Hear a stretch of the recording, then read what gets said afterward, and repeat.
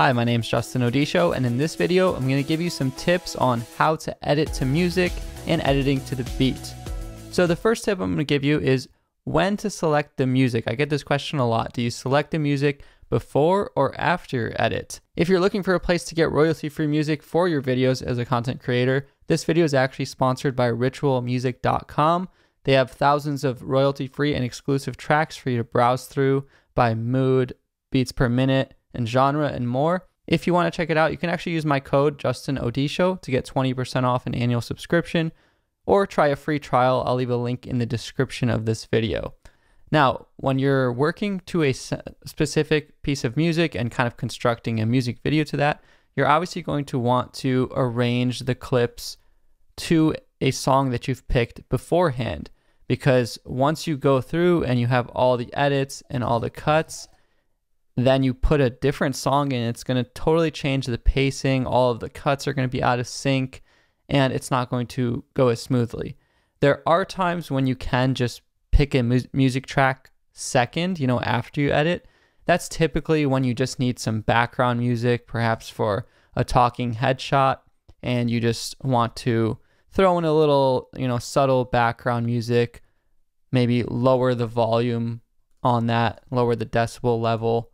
And it doesn't really matter if you pick it maybe afterhand based on the mood. Another tip that I have for you is you can make this track bigger. So here we have all our audio tracks, A1, A2, A3, and our video tracks. And you can actually make both your video and audio tracks bigger, and you'll get to see more information, especially the waveform. The waveform visually tells you exactly kind of what's going on in the clip. You can see here, you can see when instruments kick in or when other beats kick in. You can kind of get a visual picture of the whole song, and you can see here it tapers and fades out. So when you're choosing to edit to the beat, there's a few things you can always keep in mind.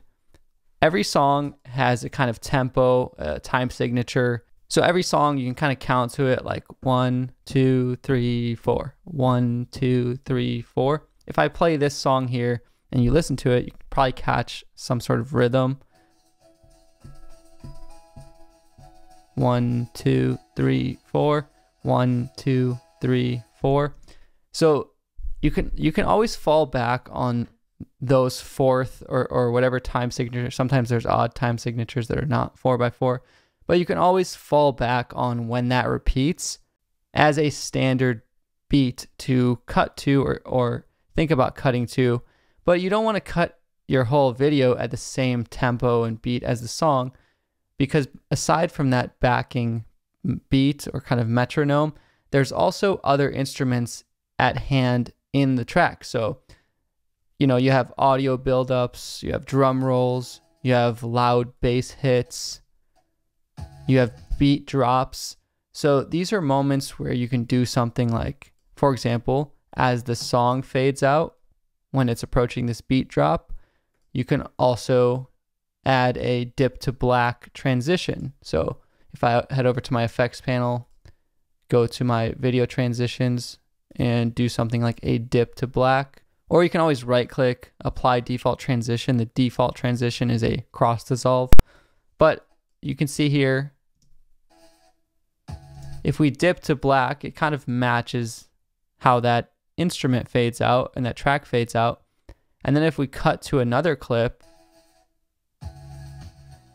you can see how you're giving the viewer the idea that these two things are in sync with each other. The video and the music are kind of matching in their mood. Every song is going to have a different feel and mood to it, and this can influence your decision on a lot of things. Not even just the effects you use, even like the color grade. A happy song, you might require a warm and vibrant color grade, whereas a sad, dark song, you might go with a more desaturated, maybe vignetted look, something like that.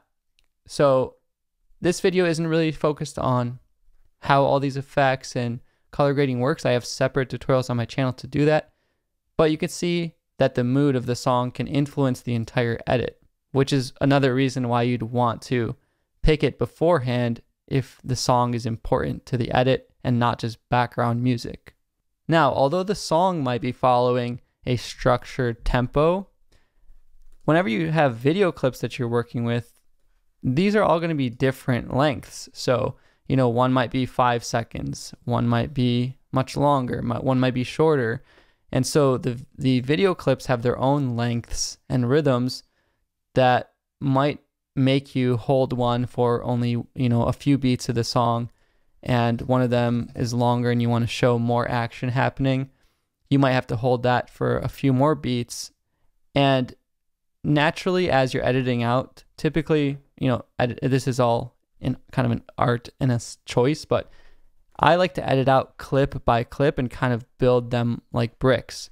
So if I know that this keyboard shot, or if I know that this drum shot is going to cut into this close-up drum shot, so the clips themselves have given me this natural kind of duration to work with. Now I go and try to find where this fits into the rhythm of the music. So perhaps I'll cut it when the piano comes in, or add a drum hit. Or you can hold the clip longer if it is a longer clip and you need it that way. Just remember the more cuts that you have in the video, the kind of faster paced the video is going to feel if it's constantly cutting. And you don't have to make it always so robotic. This is why video editors end up hating the songs that they edit to and work with, is because you're going to play it over and over and over as you're building out this project clip by clip. So you're probably going to get tired of it. But I do recommend just giving it a listen, trying to feel when that would work, and not trying to get all specific based on some exact frame based on the visual. Now, not only are there cuts in between clips, but within every clip there's action happening. So for example, in this clip, obviously this is not, the original recording of this song is probably different than the song I use, so it might look weird because he's drumming at a certain tempo. But in this clip, you have action happening. In this case, the guy hitting the drums. Not only do you want to cut to this clip at an appropriate moment, you also want the action in this clip, whether it's someone punching someone or someone jumping, or if the clip is in slow motion or fast motion. You also want to consider how those actions within the clip line up with the beat and the mood of the song. Certain portions of the song, like the bridge or other parts, they kind of open up. They might be a chance for a slow motion shot. Certain portions of the song might be fast and be some chance for some speed ramping. So that goes into another tip. Not only can you cut to a beat, you can also add effects, especially if it's a music video, to the beat. So for example, if I added some sort of creative color flash, let's say a tint on this clip, I don't know, let's just do a red tint on this clip, and I made that kind of pulse at the beginning of the hit, and I added some keyframes, so it goes from 100% to 0. Then we kind of have this effect where there's an effect, not just a cut happening at a certain hit of the music, which depends on what you're working on. It could be a creative music video where you do see a lot of effects, but if you're not working on a music video, perhaps you're just going to want to stick to just the visual pacing and the tempo of it. And also keep in mind there's camera work going on. If you have a clip with just a static tripod shot or just a standstill shot, that might work better in some areas. Whereas if you have a clip where the camera is whipping and panning around quickly, that also could be a sort of beat on the clip for you to try to match with a beat on the audio. You can also always highlight the clip, and you have all sort of effects that you can actually adjust about a clip. So you can adjust the volume, the levels. If you go to the effects panel, you can even get more advanced and work with different audio effects and add, reverb or underwater and, low pass. But typically that's for, doing special audio effects. But one of the most useful ones is the same way you can just fade out of a video clip, just dissolve out. You can also right click and apply default transition out of an audio clip. Now, most produced tracks are going to naturally fade out in some way that makes sense. But a lot of times when you're working for social media, you might just be using, 30 seconds of a song that sound good.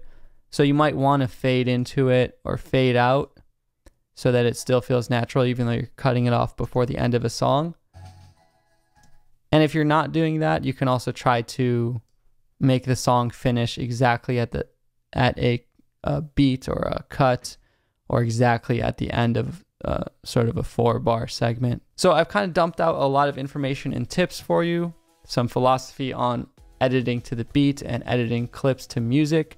Again, this video is sponsored by ritualmusic.com. If you do want a place to get royalty-free music for your videos, you can check out the link in my description and use my code JustinOdisho for 20% off your subscription, or they have a free trial and some free tracks available for you there. My name is Justin Odisho. You can subscribe to my channel and check out a bunch of other videos to learn more. Thank you so much for watching, and I'll see you in the next video.